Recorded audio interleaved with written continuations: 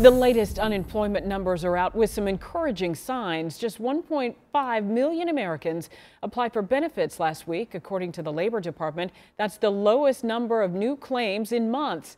And Georgia's Labor Department processed just 150,000 claims last week. That's the fourth decline in the last 5 weeks. Well, Better Call Harry is used to hearing from people who have not received their unemployment benefits, but this time around, it's just the opposite. A Beaufort woman is trying to return thousands of dollars in benefits. As Harry explains, she's not alone.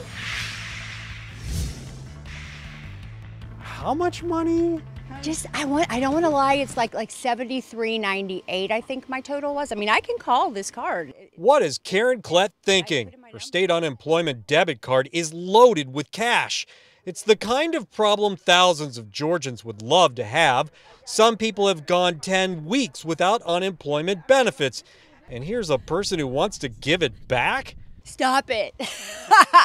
Stop. So why is she turning down the money? We'll give you a hint. Karen is working full-time and has been since the COVID crisis began. Hey, Sarah. How's your day? The reason Karen got the benefits is because it's not her only job. I have a part-time job at, what do we want to say, an entertainment venue as a manager on duty, and it's my fun job.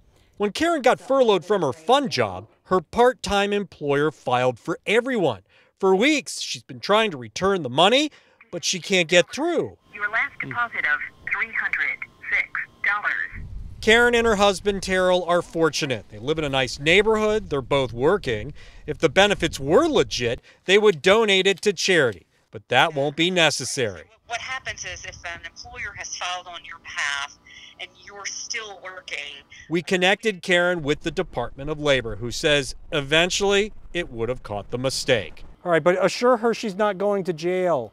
I don't want to go to jail. You are not going to jail. We're going to do everything we possibly can to keep you out of jail today. Okay, well, hey, I appreciate you so much. Thank you. I have a huge burden lifted.